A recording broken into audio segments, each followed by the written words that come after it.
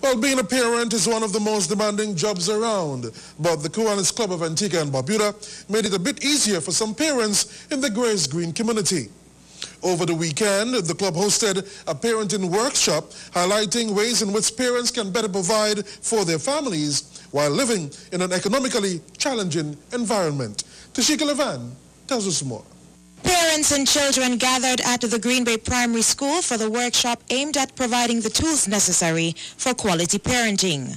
A visibly elated Kiwanis President Noel Brown speaks about the opportunity to take the program to the Grace Green community. We really are very happy to be in this community. We're very happy to have this opportunity to interact with children and parents alike.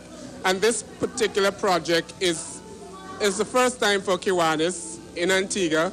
But certainly, based on the conversations we have had, based on the interaction we have had, it's definitely something that we're going to look to do from year to year. With the world experiencing financial challenges, this is a major problem for parents living in a developing country.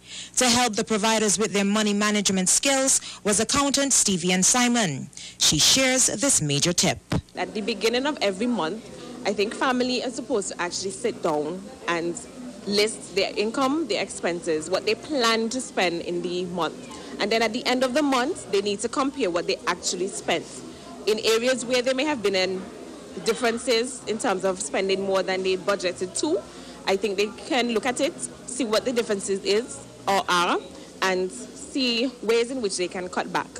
How can they do stuff differently that will not cost them that much? Food is an essential that every family needs to survive. Sean Smith of Lato Landscaping was on hand to educate parents on how to create their own ingredients. Two things, how they can grow herbs and spice from basic containers. This is an ice cream container right here, and basically we have celery and some chive in it as well as a tomato plant.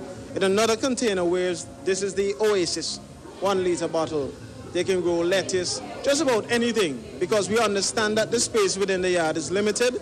So basically they can grow basic stuff for the house, season, whatever, on their veranda or even a kitchen window. The basic values aimed at making both parents and children better was not left out, as the Substance Abuse Prevention Center came on board to bring about awareness to issues to include drugs, its consequences, and prevention measures.